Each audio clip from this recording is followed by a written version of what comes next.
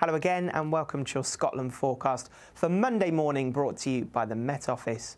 Today we have got some heavy rain around in the north and west of Scotland, but it's not for all of us. Some sunshine will break through across some central and eastern areas, but we do have some coastal har affecting the coast of Aberdeenshire, and that's going to come on shore at times through the day. So let's take a look at the picture this morning. It's quite heavy rain to come across these northern and western areas. We've seen a lot of rain through the course of last night, and it's just going to continue through today. A slice of drier, brighter and sunnier weather through central and eastern areas, but that low cloud is never that far away from the Aberdeenshire coast, and it will tend to lap on shore from time to time.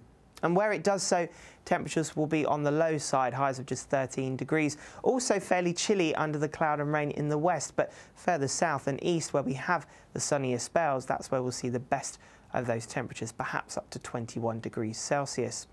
So if we zoom our way into Dumfries and Galloway, a fine end to the day, some hazy sunshine down towards the west, but otherwise plenty of fine weather.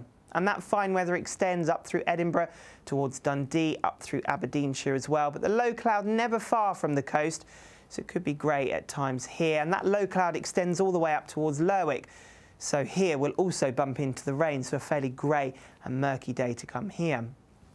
Then we're back into the heavier rain as we come across the West Highlands, though just clearing parts of the Hebrides. So for the likes of South Uist, it could actually be a fine end to the day with some sunshine.